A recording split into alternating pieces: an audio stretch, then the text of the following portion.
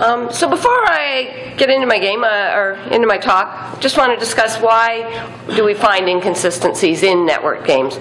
Well, the primary culprit is latency, and that is the time it takes for messages to travel over the network. Therefore, if I press a key on my keyboard, there's going to be a short delay before you see the effects of that happening on your screen. So, in addition to latency, there's also jitter, which refers to the variability in latency, and there's also drop packets, meaning that some messages never arrive at all. And this is often collectively referred to as lag. So let's have a look at how inconsistencies show up in various games. So the first game we're going to look at is World of Warcraft, and here I am. I'm playing with my friend Jack. I'm controlling that purple gnome over on the left, and I start running, and you see my buddy Jack. He's tagging along behind me, and the game really does look pretty consistent.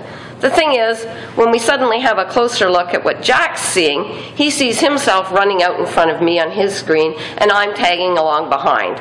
So in this example, we've got a pretty big inconsistency. Fortunately, it doesn't matter a heck of a lot because the positions in this situation aren't really important. However, in games, there's other places where the positions of avatars are much more important. So we'll have a look at where there are some big issues with inconsistencies.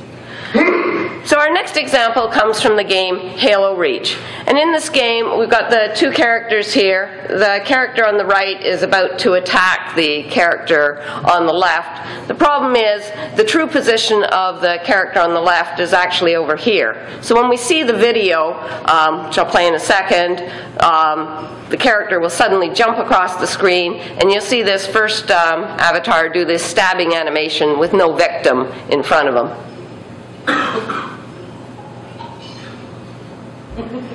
Okay.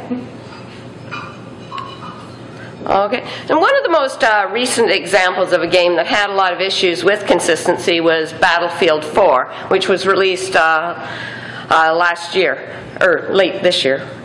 No, late last year. So this is an example of one of the comments that was posted about the game up on Reddit. They say, the rubber banding lag seems to happen randomly. I can't even drive a vehicle because sometimes it just goes back and forth so much it drives me insane. So by rubber banding, what they're meaning is the vehicle goes ahead and then it gets pulled back to a previous position. And in the video, you'll just see how disturbing this would be if you were playing this game and trying to drive that vehicle.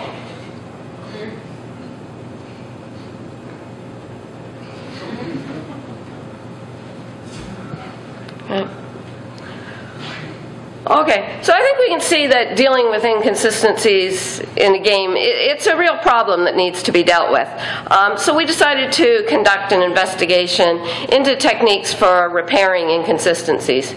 So in our study, we addressed three questions. First, how noticeable and annoying are corrections in network games? Next, we looked at, do different gameplay conditions affect a player's reaction to those corrections? And finally, we looked at what techniques might make the corrections less annoying for game players. So in our study, we developed a game which we called Space Rocket. And the game involved two spaceships moving around in a 2D world. We had 18 participants who were regular game players. We got people who frequently played games, so they weren't going to be overwhelmed with the controls when they were doing our study. So in the game, we synthetically generated inconsistencies and then repaired them. This allowed us to carefully control when and how they happened. And we varied the size of the inconsistencies and the different techniques we used to correct them.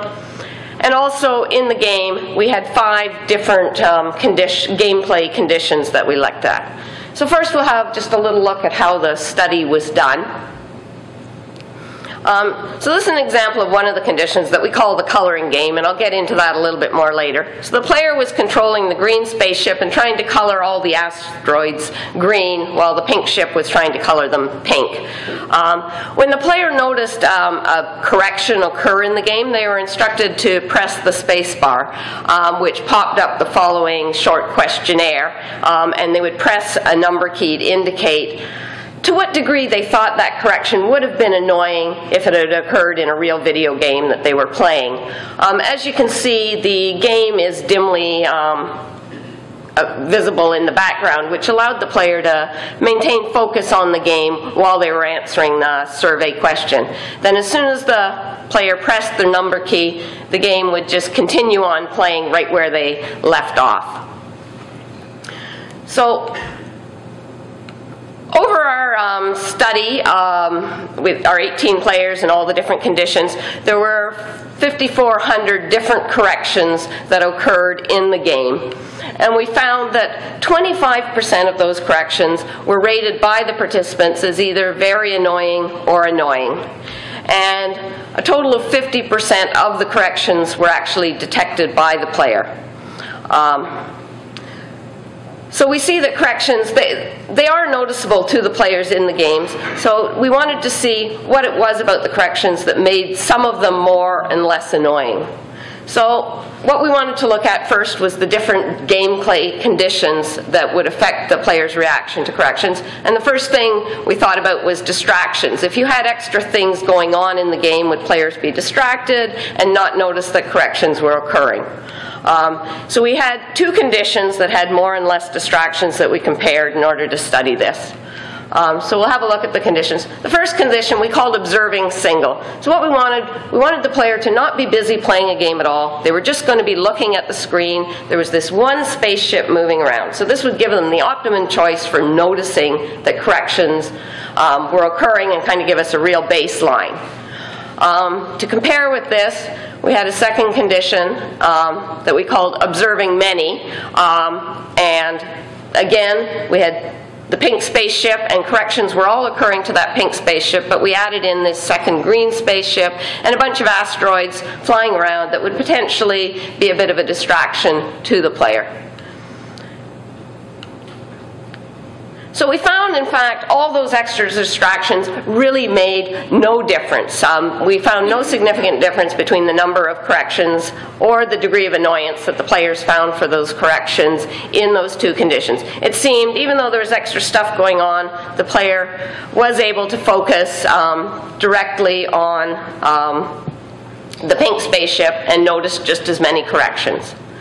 So we decided to have a closer look at the player's locus of attention.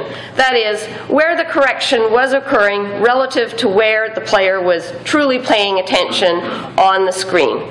So we created 4 different conditions where the players were paying more or less attention to where the corrections were occurring. So I'm just going to kind of briefly go through what those 4 conditions were. The first one, we repeated what we just did in the first study, the observing many. So the player wasn't playing a game. They were able to completely 100% focus on where these corrections were occurring. Next, we had this coloring game where the players were trying to color the asteroids. They were always controlling the green ship and trying to color the asteroids. So in the one condition, which we called controlling, the corrections happened to the ship that the player was controlling. So the player was really focusing on the ship they were controlling, and the corrections happened to that. The other condition, which we called the coloring condition, the corrections were happening to the ship that the player wasn't controlling, and we really felt they would probably be paying very little attention to the corrections when they happened to that ship, even though they were told to be watching for these corrections. And then we created a 4th condition that was kind of in between those conditions. It was the shooting condition, and the player again was controlling the green ship, which you'll see is trying to shoot at the pink ship, and the corrections were happening to the pink ship that was being targeted.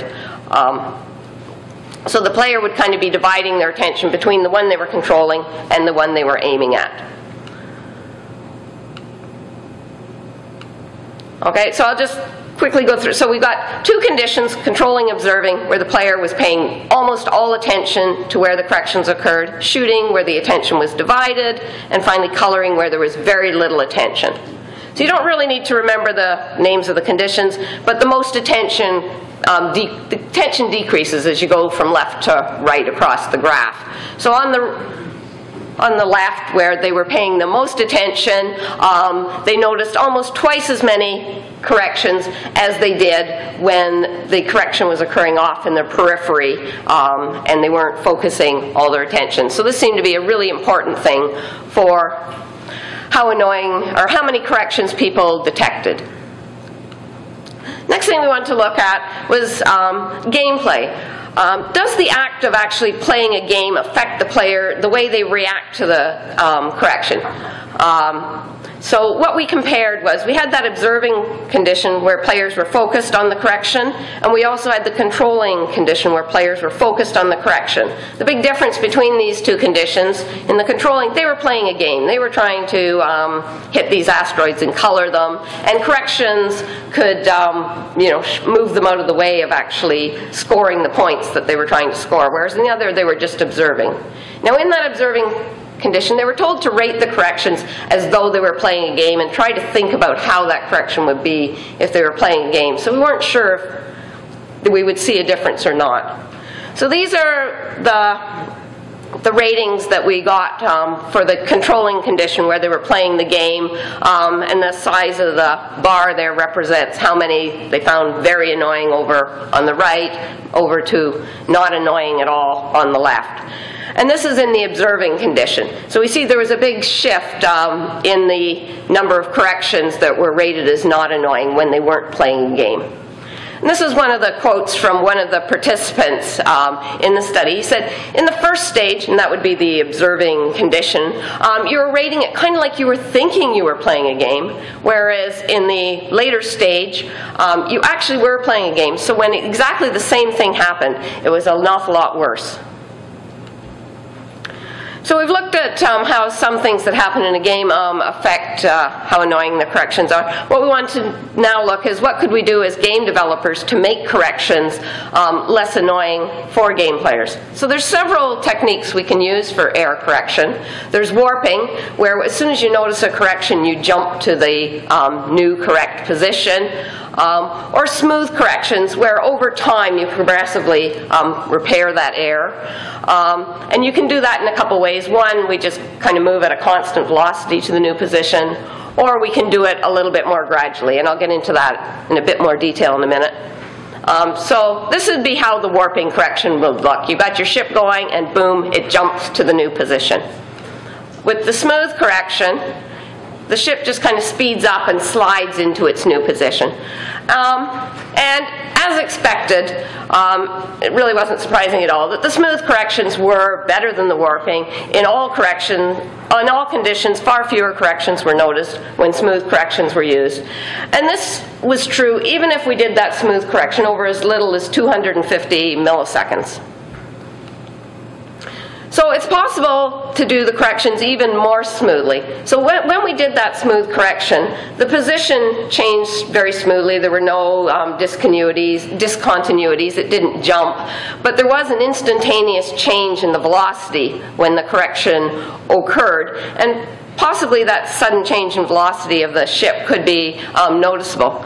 So what we wanted to find out, would the corrections be less noticeable if we also did a smooth change in the velocity when we did the correction? This graph just sort of shows what we do. So we pick a time period over which we were going to get that inconsistency fixed, and we could just take the velocity of the ship, step it up, as the purple line shows, and back down, or we could ramp the velocity up. And in order to get the correction done in the same time, we'd actually have to have a higher correction velocity in the middle. So it's possible maybe this higher velocity was more noticeable than doing the instantaneous change. We weren't too sure. As it turned out, though, in all conditions, fewer corrections were detected when we did this gradually changing velocity, so it was better.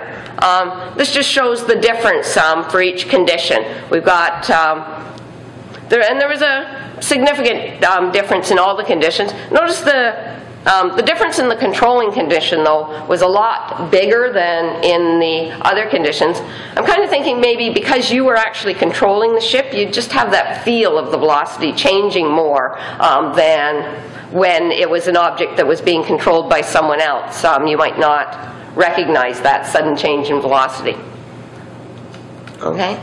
So the final thing we looked at was the correction detection limits. So the idea is we could do that correction over a longer and longer time period, and at some point there'd be a time over which you could do that correction. You could do it slow enough that half the people would not notice that the correction occurred at all. So how slowly do we need to perform the correction? We found the time you need to perform the correction, it depends a lot on how large the error was. A larger error, you had to do it more slowly. If the error was twice as big, you pretty well had to do it twice as slow. So we sort of lumped all the different sizes together and looked at it in terms of the velocity of the ship. So what I'm showing here, in the game, the ship traveled at about 12 centimeters per second on the screen. And this is showing how much you could change the ship's velocity. So in the first three conditions where the player was paying some attention to the ship being corrected, you could add 50% to the ship's speed. Whereas in that coloring condition where it was off in the periphery, you could make radical changes to the ship's speed when you were doing your correction. So just in summary, we found that corrections, they are a real problem in video games, and we saw that players rated a significant number of them as annoying or very annoying. One of the most significant factors in determining a player's ability to notice corrections was where they were focusing their attention in the game. And we found that smooth corrections were better than warping, and that a gradually changing correction rate was better than using that constant correction rate. So when corrections are unavoidable, they should be formed as slowly as possible and using a gradually changing correction rate. Thank you.